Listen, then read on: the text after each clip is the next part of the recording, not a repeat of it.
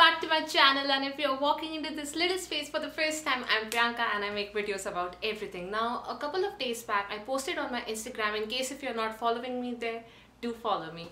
I do post some cool stuff, especially on my stories. So I posted a gratitude post saying that thank you so much for being along this journey. It has been 8 to 9 months roughly, and it has taught me a lot, literally so much.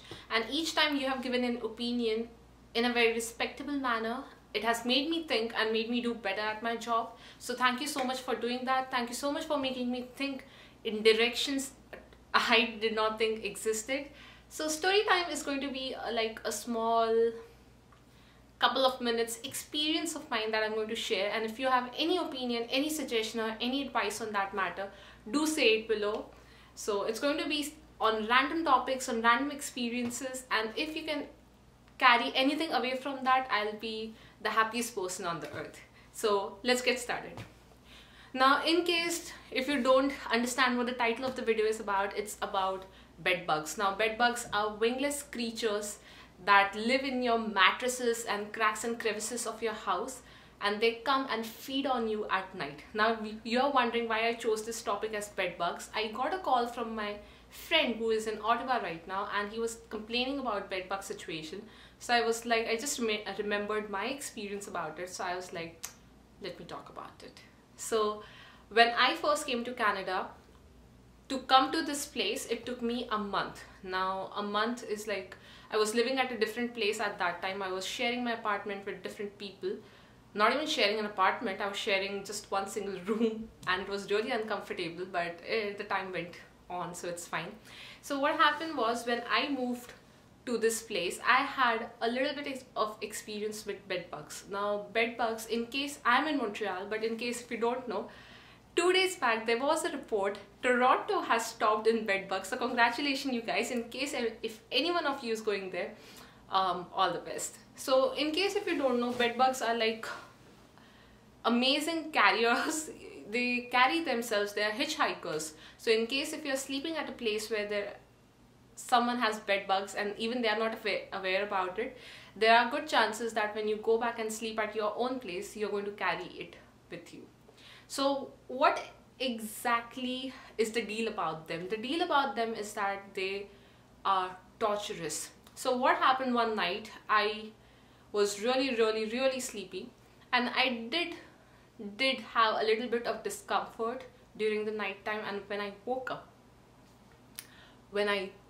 up, there were marks all over my body, and I was appalled. Now, I thought of inserting a picture over here, but it is so scary that I don't feel like doing that. So yes, so there were marks all over my body, from my legs to my arms and my shoulders, because I usually sleep in shorts and t-shirts and everything of that sort, and it's really warm over here because of the heater.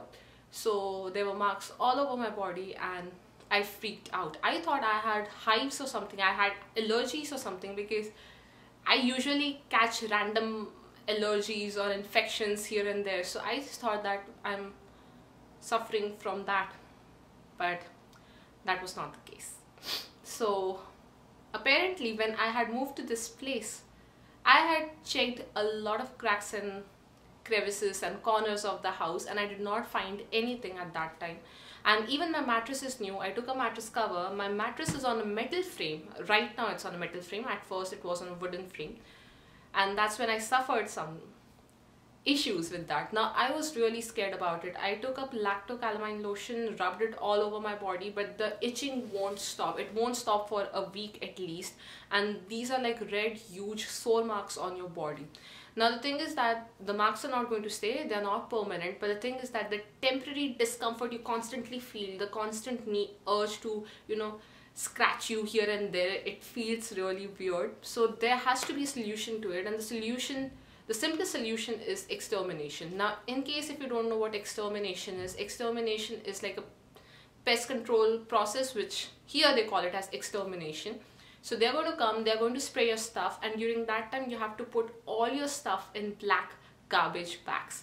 So all your books, all your clothes, your towels, your sheets, everything goes in that black bags. And once the process of spraying and everything is done, or spraying the medicine all over the place, what you have to do is you have to take out your clothes, your sheets and everything, and you have to put it into a dryer. So in case if there are eggs of the bed bugs on it, they are immediately going to get killed because of the heat.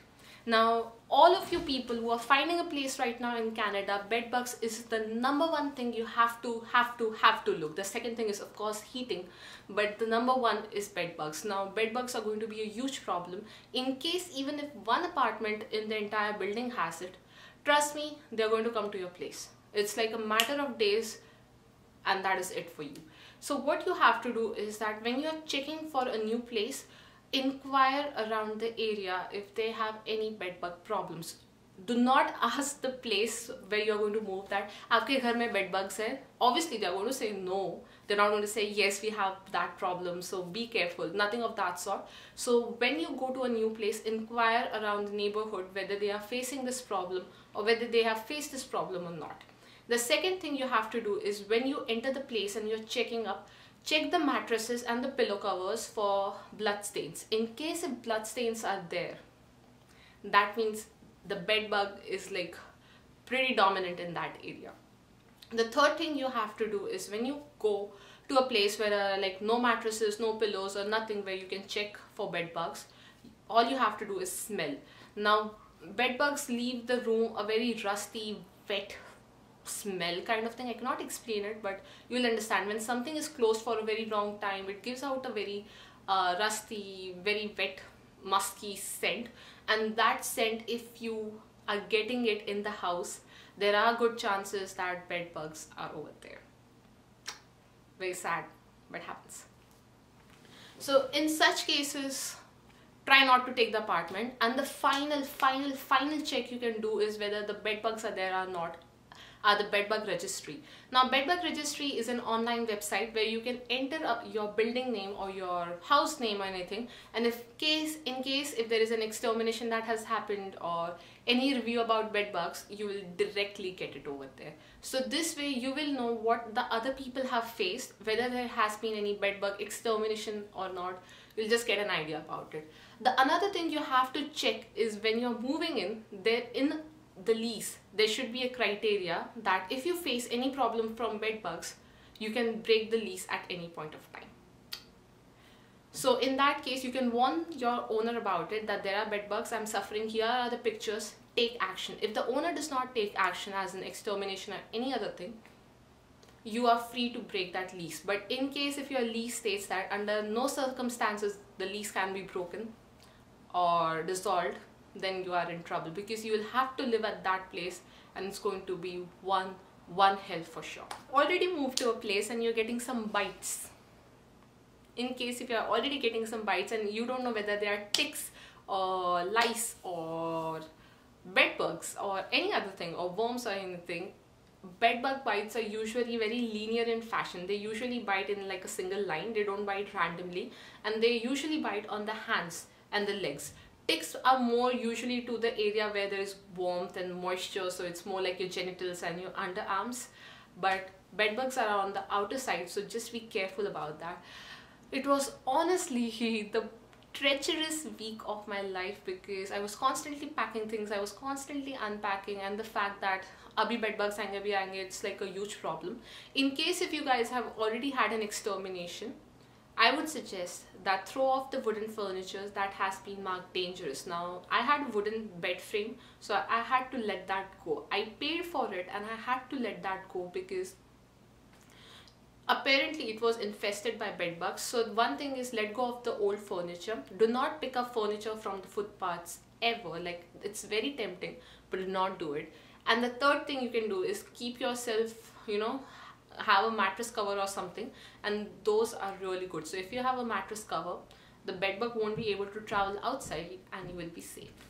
The other small tip I can give you guys is have tea tree oil and rubbing alcohol. So just create a mixture of that and spray it on the corners of your room, near your mattress and everywhere else. That usually repels the bed bugs. Now, it's theory, but in my case it actually worked, because till the time I got an extermination, this is what I was doing. So I hope this helps. And in case, again, as I said before, any of you is going to Toronto, then all the best. Just check for the area, just check for the signs of bed bugs, and in case if you find one, try for an extermination immediately. I hope you like this story time and little bit of pieces of advice. In case if you have faced an experience of this sort, do comment down below.